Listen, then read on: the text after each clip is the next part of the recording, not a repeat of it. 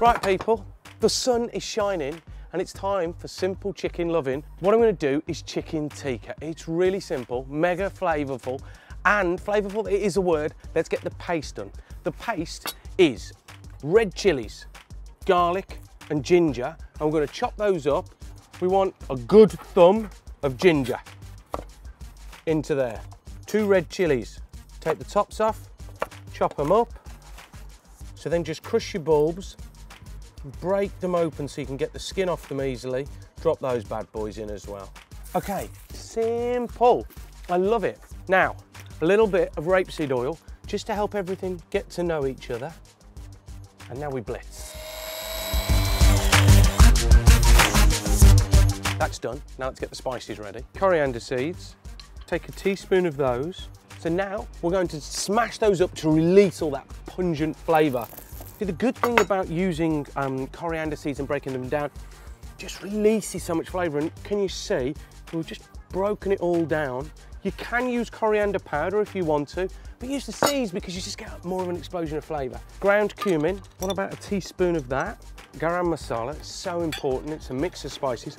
So much going on with that. Turmeric's really important for flavour and also for colour. Finally, I've got some ground ginger. Now, I've put ginger in the paste, but I just love ginger. Just adds a little bit of extra loving. Maybe half a teaspoon for this.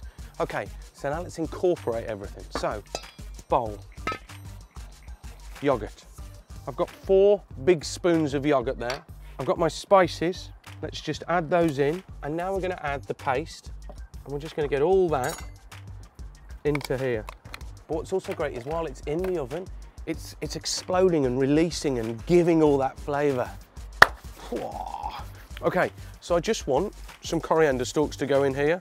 So just take a chunk out, and then I'm just going to very finely razzle them up, and then I'm just going to whack those in as well. And then we're just going to put a little bit of lime in. Just get that in. Go on, get in. So much flavour ready to go and explode in the oven onto the chicken. So let's bring those together. So we've got our chicken. Let's put that in there.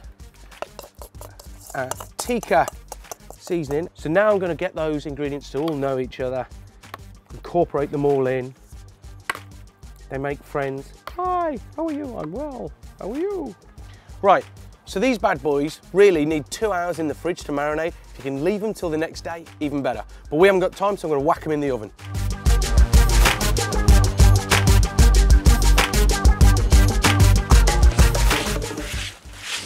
Okay, it's been a few years.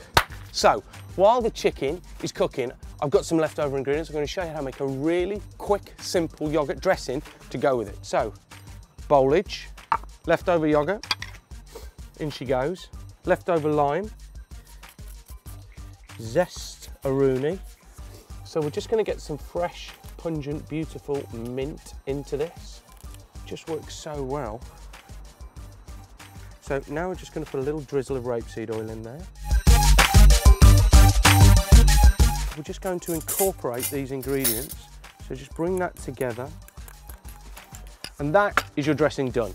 Now, let's go check on the chicken. We're ready for the simple chicken loving that is chicken tikka, my brothers and sisters. So we're just going to plate this up. I mean, just look at this. A few more mint leaves, a nice chunk of coriander leaves, and then all I'm going to do is I'm just going to pick those over the top. And flying in the face of all tradition, I'm going to put a little bit of honey on the top. So we're just going to drizzle this bad boy over there. Oh, that's so illegal and naughty. Oh, brothers and sisters, that is the simple chicken loving that is chicken tikka. It's flipping delicious. Right, I'm going in, don't mess about. It's so good. I know it's yogurt, but that just cuts through the heaviness. Mega. We've got to cook this. We've got to cook it, it's going to change your life.